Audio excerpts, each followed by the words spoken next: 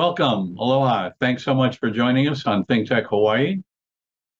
And it's fundraising season again. So for those of you who appreciate and support us, please do go to thinktechhawaii.com, find the donate button, click on it, and if you are so moved, help keep us going. Today, educational censorship up against free learning.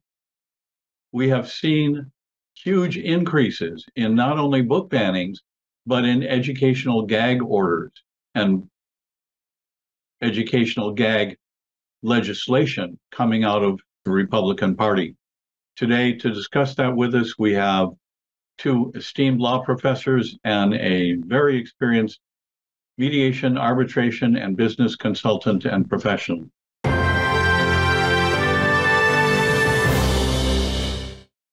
Okay, so we have Tina Patterson in Germantown, Maryland, mediator, arbitrator, recently returned from the gathering of mediators and arbitrators for the American Bar Association section of dispute resolution, as is David Larson, the immediate past chair of the ABA section of dispute resolution and a professor at Mitchell Hamlin School of Law in St. Paul, Minnesota, and Ben Davis, visiting professor of law in Charlottesville, Virginia at Washington and Lee, and professor emeritus, retired from the University of Toledo School of Law, and extensive experience practicing in Europe as well before that.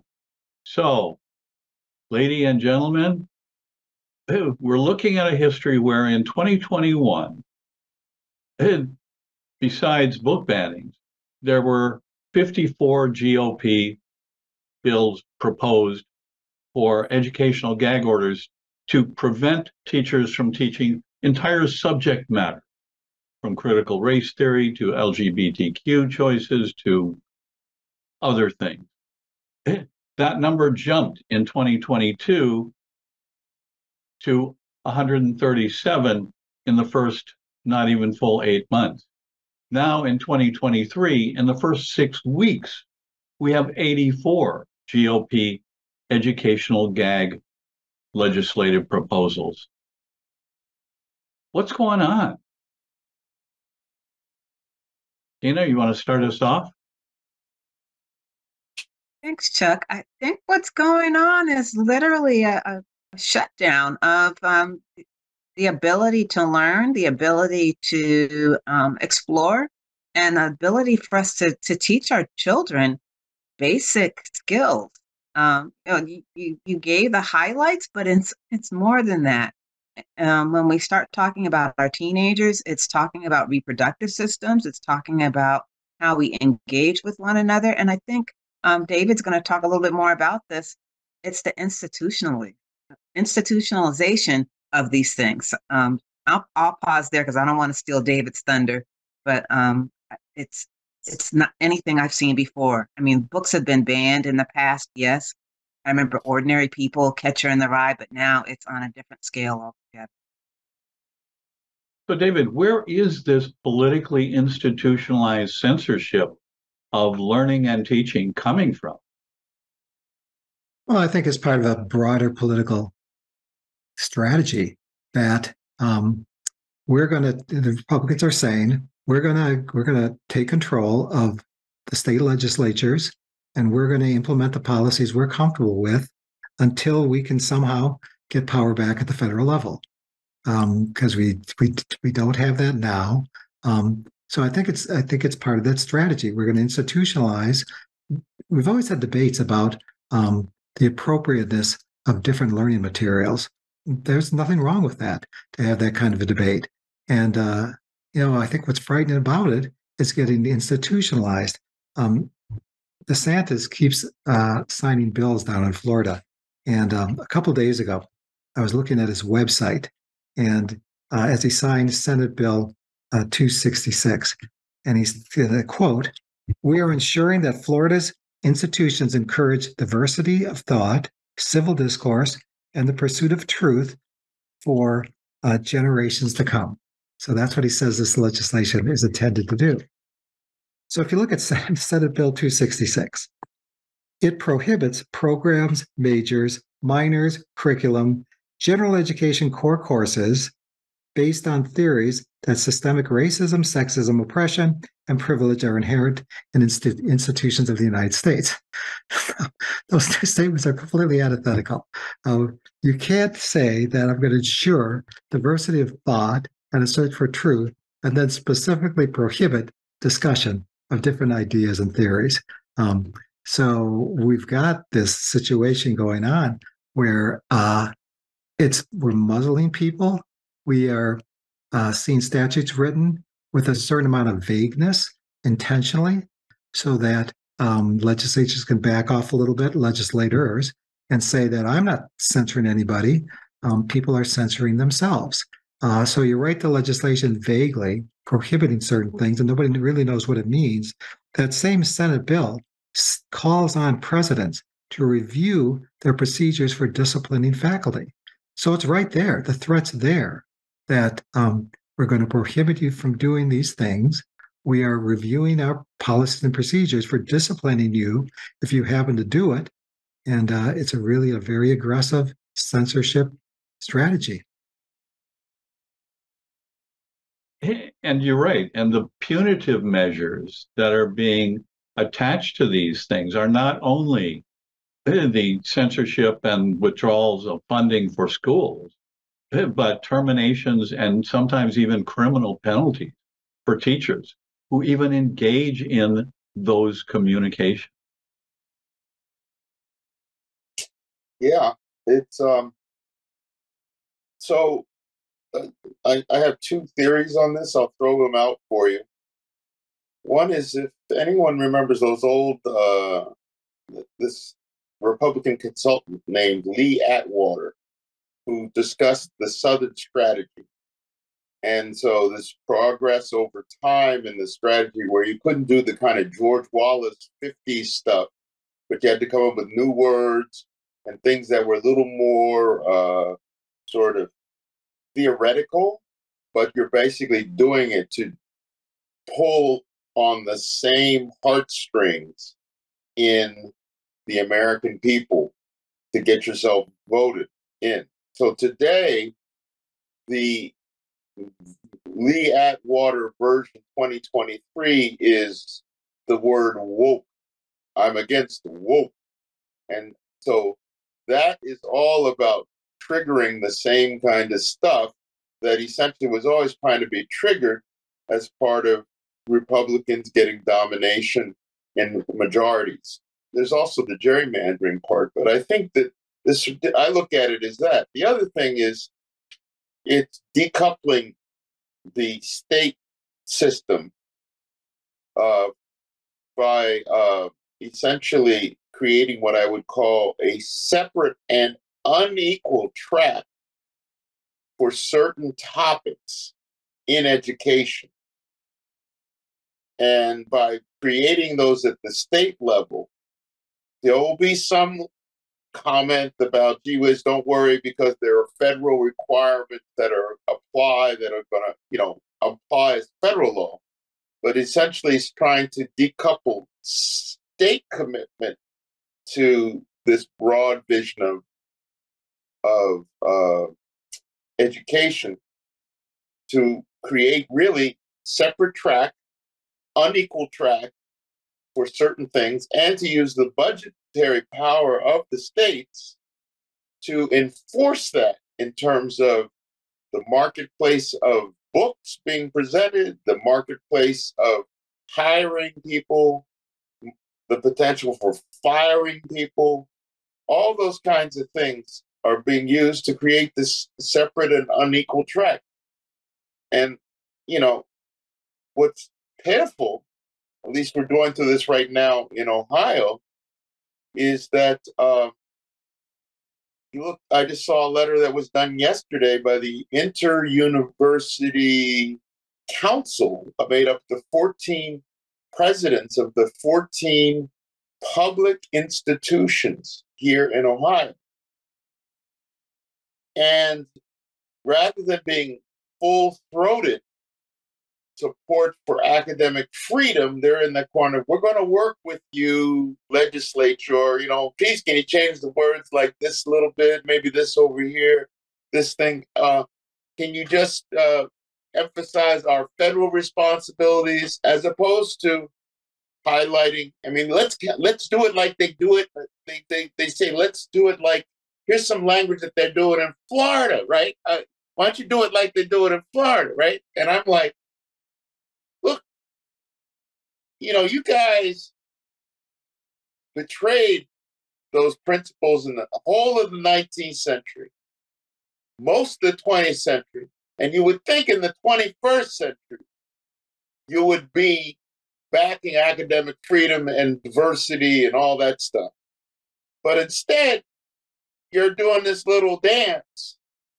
And I said to him, look, either you back it up or you stand down, because it's just not possible that you can have public educational institutions in favor of a separate and unequal system. It's just not possible in 2023. At least that's the way I think of it. So, but that's what's going on. That's the old Lee Atwater Southern strategy being played out across the country, and the creation of a separate and unequal track for certain things, which creates fear. I know people have told me they're in fear. And I said, no, you shouldn't be in fear for who you are in this country. No one should be in fear of who they are. And I'm standing with you, person who is trans. I said, I'm standing with you. They don't want to do anything. They don't want to rock the boat because they can feel it coming down the road. It's going to be after them. I said, no, we're going to stand on this. We're not going to be bullied on this, because so that you don't get bullied on that. We'll do it if we can, So, I got a letter to the editor in the local newspaper up there in Toledo, Ohio, where I read him the riot act. See what I can. You do what you can. You fight. Well, you fight and you speak out. Yeah. So many things can happen at the lower levels of government. But don't forget that the people who are serving on these local school boards and the lowest levels of government are your neighbors. And you probably know them, and you probably run across them and talk with them. So take advantage of that opportunity to talk with them about these things. Have your voice heard. It's maybe much easier to have your voice heard at this level because you rub shoulders with these people, maybe routinely. So you might feel you can't get to your senator, and you may feel deterred from doing that because it seems so hard, but it isn't at the local level. I would think that most people look at school boards, and there's probably at least one person whose name they've heard before on their local school board. And when these kinds of things are happening, when we're getting to the point of literally banning books, I was reading one report from a law librarian who was so uncertain about what was going to be prohibited that she took the yellow crime tape, took it around some of the bookshelves to keep the kids out, away from the stack of the books, until she could figure out what was going on. So, if you see that going on, you've got to talk to people that are making these policies to say that it's out of control, that it's really frightening. And if you want kids to be engaged in education, it's got to be relevant to them. It's got to speak to them. And some of the books that are being banned are the very books that are speaking to different kids. And you take those books away, and you're going to have kids that are not only alienated by other pressures in society, but even in school, that they're not going to find the kind of reinforcement and support and education that they should be able to find. I'm going to back up to something you said, and then it goes with what you mentioned, power of the pen. We talk about reaching out to our local legislators, reaching out to our school board, but there's nothing like an op-ed. And when people say, "Oh, I can't write," sure you can. Some of the things that catch us most in terms of the media are full-page ads, or a community that has decided to take out an ad position. We typically talk about the negative, but Ben is a perfect example. Write the letter to the editor. Write the letter. Let the editor know you have a different opinion. If there's 5 or 6 people that you know that are willing to sign or at least respond to the letter to the editor, do it. If you're not sure how to write a letter to the editor, there are, one of the programs I'm aware of is called the Op-Ed Project. And they work with people on how to develop letters to the editor, or what they call op-ed. But, write that letter, write the school board, write your council member. I don't like this. I don't want this. Write the library. The library gets funding too. No, this book is not going to be banned. There's absolutely nothing wrong with this book. And Ben, you're right. Let this narrative about who's trans, who's not trans, let people be people. They're not committing a crime. Let them be. Well, yeah, I'm going to jump on what you said, Tina, and as I'm sitting here in Charlottesville looking at this stuff going on up in Toledo, and where there is really a slur against the faculty, the staff, and the institution where I spent 18 years of my life that's being propagated. I was like, well, what is the rest of the College of Law faculty saying about this? Or the staff there? Or what are the professors at the whole university saying about this? And the staff? Or what about the alumni or having the school that they went to being dissed? What are they saying about it? I mean, I'm sitting here in Charlottesville, Virginia, but I'm saying, well, all you folks who've had all that invested in you, and you're watching these people talking about dissing this and that about where you went to school. You can make posts on Facebook about I don't like that guy or something like that. But what are you doing to say, hey, this is not right? And contact your state senator or your state House of Representative person or the president of the university. Trust me, I remember being at something as a private citizen, and lo and behold, all these people said I was so crazy by the question and answers I did in 2012 in the Q&A. That one of the True the Vote wrote a thing. Law professor goes berserk at True the Vote meeting. All I did was ask a question. You know what I mean? And I saw it, and so I called my dean, said, hey, if you get any noise, just let you know this thing's coming out. People wrote my dean saying, I'm so shocked by this law professor and how he acted at the True to Vote meeting. And I found out that this whole thing went up through the Board of Trustees. We're on the margins of a Board of Trustees meeting. Some people were talking about, what's this thing about that law professor? Fortunately, General Counsel and me are friends. He said, don't worry about it. That's nothing. Ben's fine. But when I got called into the dean's office and the dean asked about all that, I said, yeah, I went to a True to Vote meeting to see what they were about. I used to be a poll watcher as a private citizen, and I heard that they were intimidating voters. And he said, oh, well, you're doing that. Did you do as a representative of the university? He said, no, I was doing it as a private citizen. I got nothing to say to you. I said, okay, but do me a favor.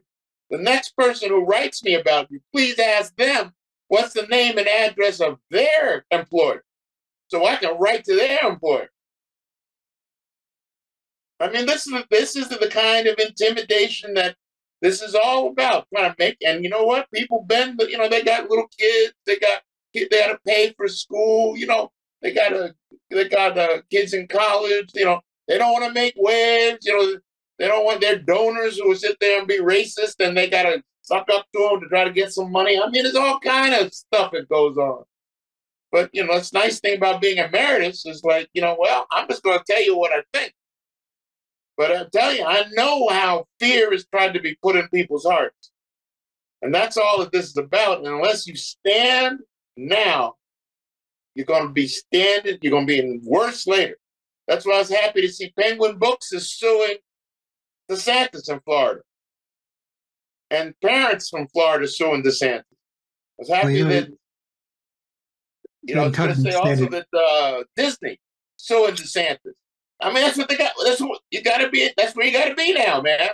Because these people are just really trying to put in place a separate and unequal. And I am so done with that. As a human being in the 21st century, I am so done with it. It's just not fair to decent people everywhere who are nice people who want to have their kids have a good education and don't be caught in some political games for somebody trying to run for president. I mean, it's just nonsense. Sorry. Excuse me. Well, there's a moment that's around the corner now. That's going to be one of these flashpoints where you're going to stay quiet or you're not, and that's when we get the affirmative action decision from the United States Supreme Court. That's going to be a moment in history where speak now or forever hold your peace. Schools and institutions are going to have to decide what they're going to do in the face of this opinion that probably is going to impair their ability to attract the diverse student body. And we've begun talking about it at our law school, and I think everybody should start talking about it, how they're going to respond, because it's probably going to be pretty devastating in terms of what we've been permitted to do in terms of affirmative action in the past. I think we're going to get a really destructive opinion. And now we're going to have a strategy for responding to that. But what we can't do is just not respond. Right. It's going to have to be outspoken, aggressive, and logical, because what's being done is just not logical. It makes no sense to go back in time to before we made all the advances we did in terms of civil rights, inclusion, and diversity. And we're not there yet by any means. So the idea that we're going to start retracting or retreating now, it just makes no sense at all. But I'd take us one step further: logical and rational. So what we're hearing right now is bordering on irrational, as far as the justifications, the stories, irrational and fear-based. And then to your point, you said, stand up. I think about the old saying, if you don't stand up for something, you'll fall for anything. So stand up, speak up. David, like you, I'm very concerned about this upcoming discussion regarding affirmative action. There are many of us who we don't talk about it, but we know if the school didn't have an affirmative action policy, we probably wouldn't have gone to school. And, to have this discussion at this day and time, it's hurtful, but it's also, it seems like the pendulum is swinging again. This conversation takes me back to conversations that I heard my parents and grandparents talk about in the mid 20th century. This is, what do we tell our children? What do we tell the ones that are infants now? It's just disgraceful. And it's not a white-black issue. This is literally being rational and logical. What would a logical, rational person do? That's that's sort of what's happening with some of this legislation. It's like in Florida, you can't talk about systemic racism, systemic sexism. And the idea is, I think, that if kids aren't exposed to this idea, they will never question it. They'll never question the fact that there may be institutions in the country that are inherently racist or sexist because they've never been exposed to the concept that it's possible. And I think that's the goal of some of this legislation, is to kind of prevent that kind of critical thinking. Yeah, I agree. It's dumbing kids down, okay? I mean, that's the thing for me, is that it's dumbing kids down.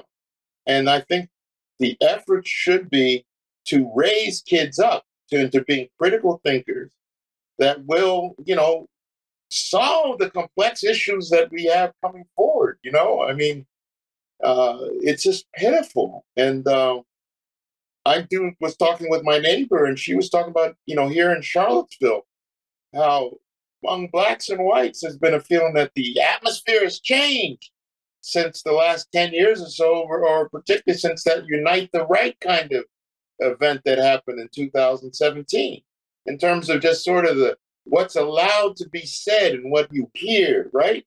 So, what Tina's hearing from her parents, reminding them of the mid-century stuff, people are feeling it. People are feeling it. And the thing I say to people is, well, wait a minute, man. Back in the day, there was Governor Lester Maddox. There was Governor George Wallace. there was Governor Ross Barnett, there was Governor Faubus, and people were out in the streets fighting him non-violently. So what's the big deal with this guy, Governor DeSantis, or the guy in DeWine in Ohio, and these guys? I mean, people were out in the streets with those governors. And, I understand that, people get a little nervous. Back in the day, those people were worried about getting fired from a job if they went out and protested about not being able to vote. And as to the affirmative action case, let me tell you, folks, Brown versus Board of Education came down on May 17th, 1954. There's a picture of this black lady with her little daughter with the newspaper on the steps of the Supreme Court. That's a classic, iconic photo that was taken on May 18th. That little girl is just like a year or two older than my sister and me today. And so the arc of our life has been in a life in that post-Brown experience. Every place that I have ever worked, I've been one, or every place where I had an education or ever worked in the United States, I was one of one or two or maybe three blacks this entire 67 years. In places which had lots of white. That's how limited what's gone on has been. When Bakke came down, it was considered to be a failure at the time. They teach it now in law schools like Bakke was a success. It wasn't a success back in 1976. Yeah. It was a failure because they gave up on the rationale of dealing with the history and talk about going with the diversity. So now we're talking about affirmative action being up. It's just one more of these things along the line. But, I'm into the history. I just found out last Friday the name of the enslaved mulatto woman who had 6 children with President William Henry Harrison. Her name was Delicia. And one of those children was an ancestor of mine named Oliver Harrison. And when William Henry Harrison moved from Berkeley Plantation to Grassland, he had a couple more kids. Those kids were free because they were in Indiana. But when he was trying to clean up his act to become president, he sold her to an enslaver in North Carolina, had 6 kids with her. That's real history, folks. That's real history that's out there that they're just trying to hide from. I've talked with both Grassland and Berkeley, and the comment somebody said is they're a little opaque on these things. You know what I mean? But I got people in my family who do the work, and they've done the work and the DNA and all that stuff. So yeah, you can hide it, but you can't run from it, man. Okay. And in our last minute, any wrap-up remarks, Tina?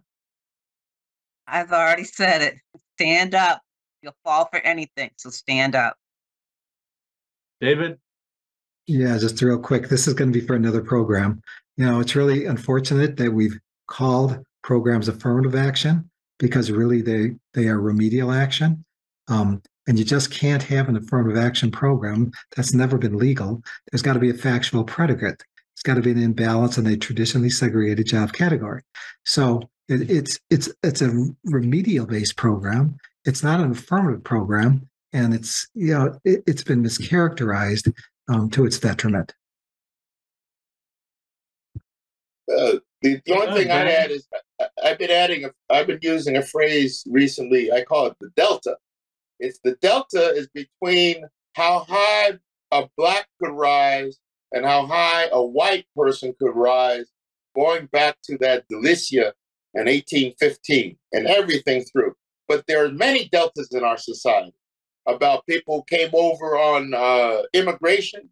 There's lots of different deltas in the society between how far someone could rise And that's the one I'm focused on because the disparities are so stark. So, when they start talking about affirmative action is bad and all that stuff, I'm like, hey, man, let me just take a look at the delta. Where's the delta? Where's the infant mortality rate? What's the maternal mortality rate? What's the health crisis rate? What's the incarceration rate? What's the deltas? Those are focus on the deltas, not on the jive, if I would say. Sorry, it goes so long. So great questions for exactly as David just said and Tina implied. For more sessions, come back, rejoin us. We'll be back in a couple of weeks, and I believe at that point, I think if I remember right, Ben will be in charge. So, oh my goodness! Please make sure you all are available. Okay. Thank you all. With aloha, best wishes.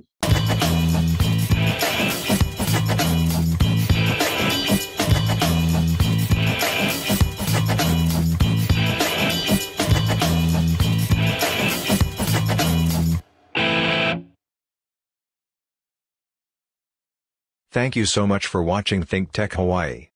If you like what we do, please like us and click the subscribe button on YouTube and the follow button on Vimeo. You can also follow us on Facebook, Instagram, and LinkedIn, and donate to us at thinktechhawaii.com. Mahalo.